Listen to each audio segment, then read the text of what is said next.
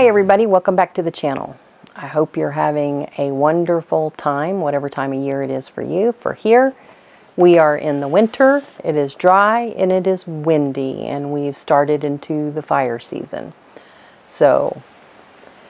But the main reason for the video today is I finally did it. I took a vacation and went to Peru. Went with my good friend Santiago. He was my tour guide and he did an absolutely wonderful job. It's well worth it. We went early one morning. It only took us about 4 hours to get to the border. We had no issues getting across the border. You do need your passport, whether you're a citizen of Ecuador or not. They are requiring passports now. But no issues getting through the border. I did take my car, and we had to register the car to get it into the system, but no issues there whatsoever.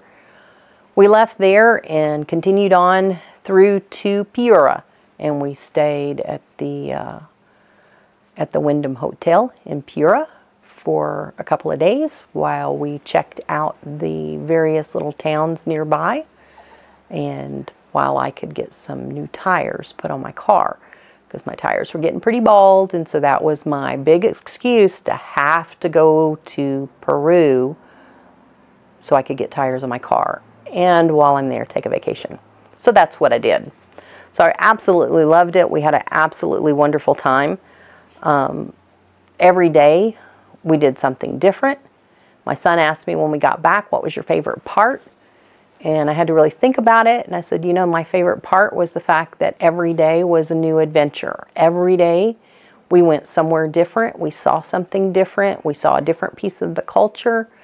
I did not have a lot of expectations in mind when I went. Just wanted to soak it up and see, check out the culture and just see what Peru had to offer. And it was wonderful. Day one, we went to Catacaos. It is the center of an area with expertise in gold and silver metalworking. But it's also more famous for straw items, straw hats, bowls, fans, just purses, anything made that they could make out of straw. Some a lot more decorative than others, but very impressive. Overall, I would say the artisan work in that area is really nice. Walking through, we took the taxi, a shared taxi, and walked through town in the market area. And they have things made out of wood, things made out of ceramic, things made out of straw.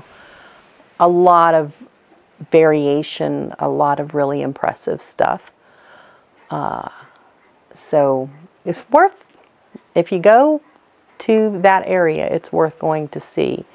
They had, one of my things that got away, they had a nativity scene that was, for me, it was really impressive. I could have packed that up and brought it home, but I didn't know, that was day one. I didn't know how much we would be running around or how long I would have to carry it if I chose to buy it at that point. So we walked all the way through the marketplace, and on the way through the marketplace, we found this little door open, very unassuming, and inside the door was a replica, a wooden replica of a church. And it's very distinctive, and I thought, well, you know, that's a replica of the church that we passed on the way in. Quite impressive. And so it has, up on the side, they have these little figurines, these people. I'm not quite sure if it's the 12 disciples or if it's saints or, you know, quite what it is, but it was very impressive nonetheless. So anyhow, that was the initial part of the trip. We walked all through the market and really enjoyed all the different things that were available. When you look at marketplace items here in Vilcabamba in Ecuador, you kind of see all the same stuff. Each little town has a market, and each market has kind of the same stuff. Once we get to Peru, it was I'm going to say none of the same stuff. They still have a lot of jewelry making, but it's different. Ceramics and wood making things and stuff like that. It's just all different. I think the artisans in Peru are very talented. I mean, we saw some beautiful things, and it didn't all look like commercialized, manufactured things. There was some stuff, I mean, there was some commercialized, but some of it looked very unique. And there was a guy that was on the side, and he literally is sitting there painting, and you can buy some of his paintings right there on the street. And he's pretty good. Just beautiful, beautiful color and artwork and everything.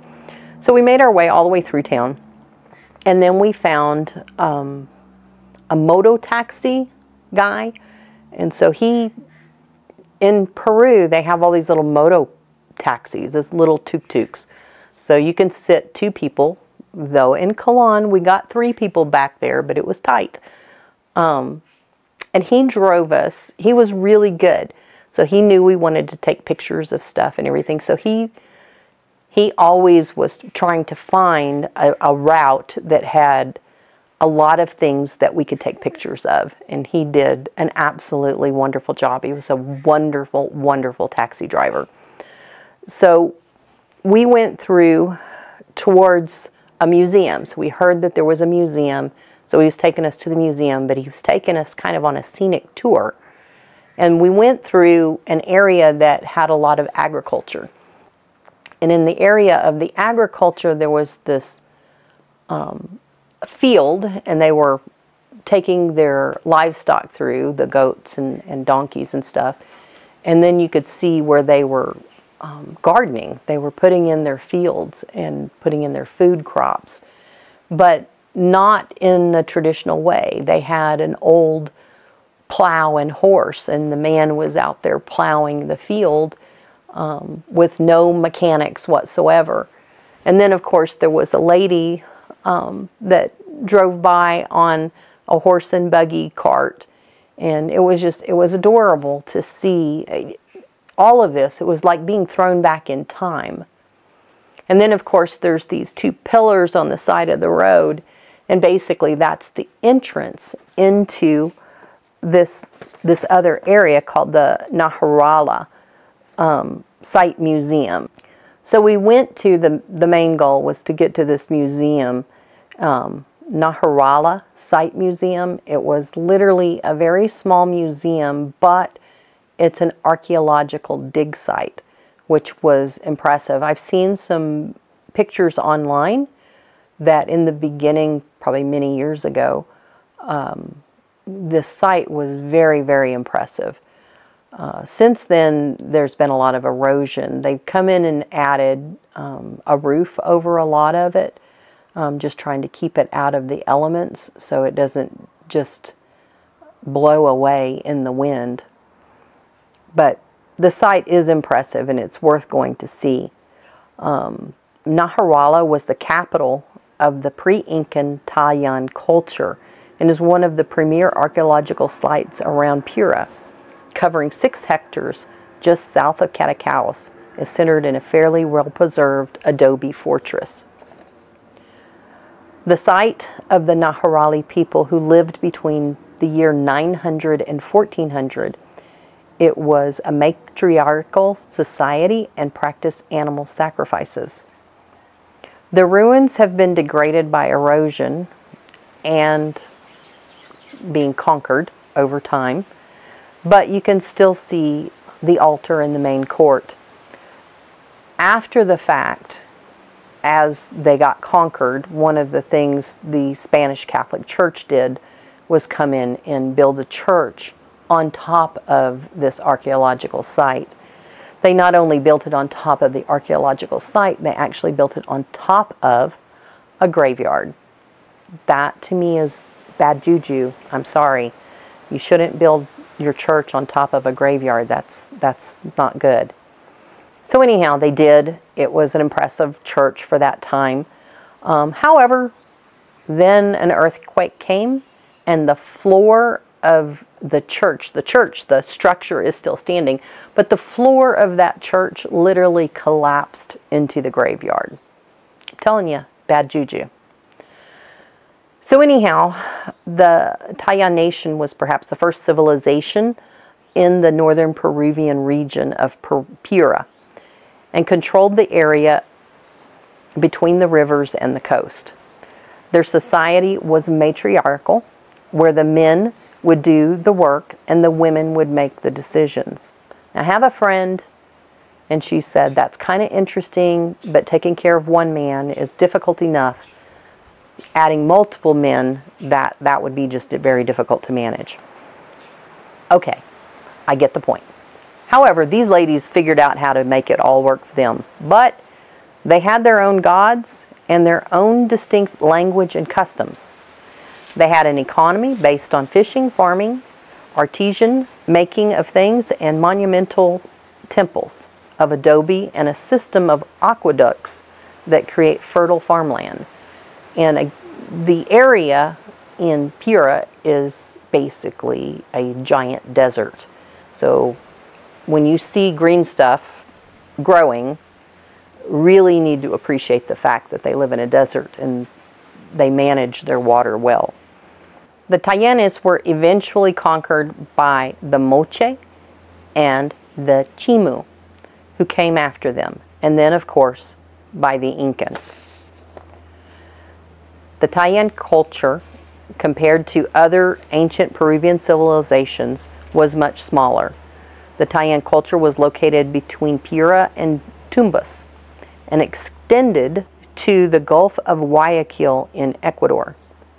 Perhaps it was the first culture to populate this territory. The Tayanes people managed to produce corn as their main product and cotton as a product that they used for their industry. Since cotton cultivation was of great importance among the economic activity of the Tayanes, this was the product of raw material for elaboration of threads, which were used in the making of fabrics for common use. Another important characteristic, if we talk about the Tayan culture, is that they also planted fruit trees, such as guava, cucumber, and avocado, and of various varieties.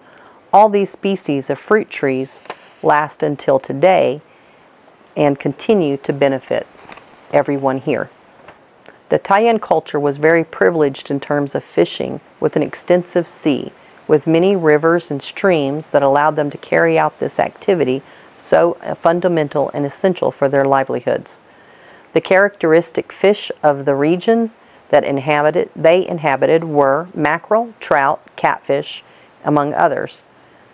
To catch these fish, they used nets and small rafts that were appropriate to carry out this activity.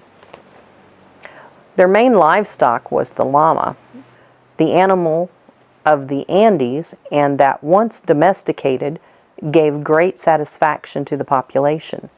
These animals provided their ability to carry a large load over a long distance. The meat of these animals was also used in food. They are also well known for their architecture. They built beautiful temples in the land. They also worshipped the sun and deity imposed by the Incas and their stone idols, which they called Guantan. This name primarily identified one of their deities that featured the whirlpool of wind and dust.